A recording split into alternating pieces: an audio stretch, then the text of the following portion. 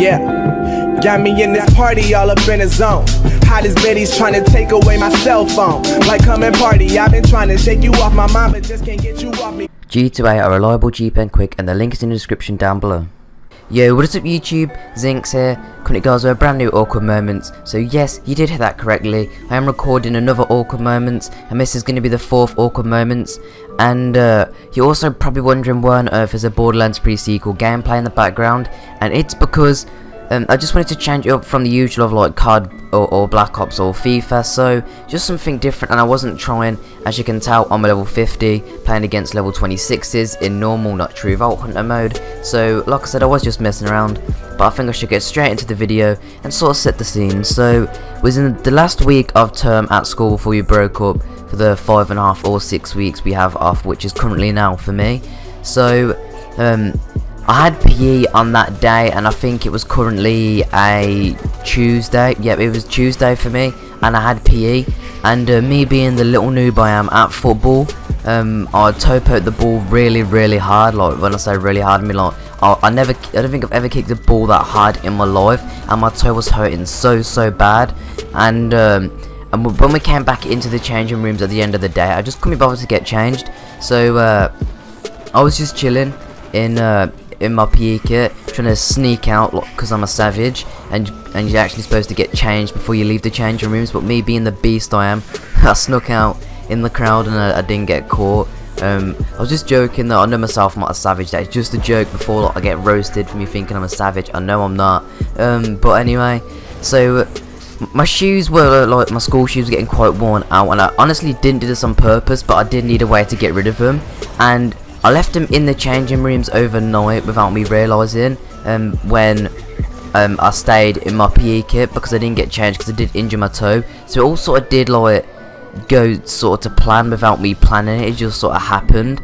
And basically what happened is, like I said, I did leave it overnight, and then I came back home and went to sleep, got ready for school and stuff the next day. And then I woke up and I was going to put my school shoes on. I was like, wait a sec, where are my school shoes? And then I was like looking around for like 5 minutes, maybe 10 tops, and I couldn't find them. So I was sort of thinking, where could they like be? I either put them in the shoe cabinet or I just left them in the hallway. So I was looking and I couldn't find them. So I'm thinking to myself, did I leave them at school? And then I thought, how could I leave my shoes at school? And then I thought, I didn't get changed.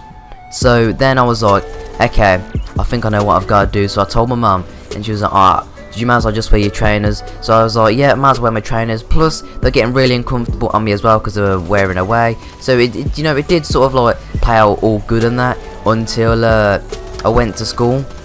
I didn't get caught, but my mum wrote a note, but she said if he doesn't find his school shoes, he's allowed to wear trainers. So I was like, okay, that's acceptable. But then I realised that I need to get rid of the evidence and go into the changing rooms and make sure that no one ever knows I left my shoes in there. So, well, I was on my break. Me and my friends, we went into the changing rooms. We snuck in. No one was in there though. I ain't no pedo, or stalker. And while I was in there, because they was in the hall or something or out, so I snuck in there. I found my shoes hiding and chilling in the corner. So I pick them up. I look around, make sure no one's in there. No one is in there, and there's obviously no cameras in that room.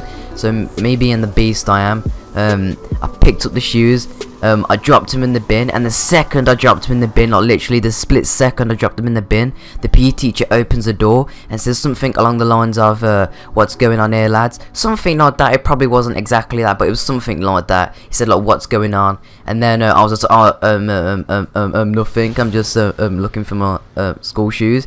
And then he was like, oh, we did have some school shoes here.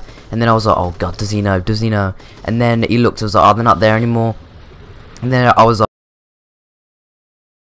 hello darkness, my old friend, I've come to talk with you again, because a vision softly creeping. oh, okay then, if you end up seeing the school shoes, if you could just email my form tutor, I would appreciate that. Like me acting as if I want my shoes back when really I didn't. And I don't know if you saw or not, because like the second he opened the door, was the second I dropped him, but he didn't like put his head round and see into the room. So I really couldn't tell whether he saw it or not. So for the rest of the day I was worrying, like, am I gonna get into trouble? No, because I don't like getting into trouble at school, because it's just annoying, because the teachers be shouting at you and you can't do nothing back, because if you do, it's like detention, it's just hella annoying. So basically, after that, the next day I came home and I told my mum, like, oh yeah, I couldn't find my shoes, but me knowing that I dropped them in the bin. So the next day I go to school wearing my trainers, chilling. I was really comfortable. There were black trainers as well, so the teachers probably wouldn't say anything. And then the next day after that was Thursday, and I had gathering that day, which is like assembly, whatever you want to call it. And I knew that I couldn't get away with wearing trainers, so I was thinking, oh, what am I gonna do? And then because we did have PE on that day as well, I went into the changing rooms, and then so I was like, alright, Liam, can I have a quick word with you? And I was like, oh, okay. So then he ends up saying, we did find these shoes. He says, but you won't believe where we found them. And I was like, where? I was like, in the bin. And I was like, oh my god, is he gonna make me wear them? And he literally, he like did a joke or something, and he picked up the shoes, pretended it was a phone, and was like, hello, are you Liam's shoes? And I was like cringing inside and just thinking, oh, please stop, I don't want to wear these, please stop. But anyway, the PE teachers, there was 2 of them, are quite chill. So even if they did say, even if they did see, I don't think they would have said anything, because I just basically put shoes in the bin. It's not that bad, but it was literally so awkward when he like said he picked them out the bin and said I have to wear them, and all my friends, knowing that I've already put them in the bin, and saw me wearing them for the rest of the day. So I was basically wearing shoes that have been in the bin overnight. God knows what was in the bin. Luckily there was no like chewing gum or like trash or rubbish, whatever, like in my shoe or on my shoe, so I was quite lucky there. But God knows what was actually in the bin.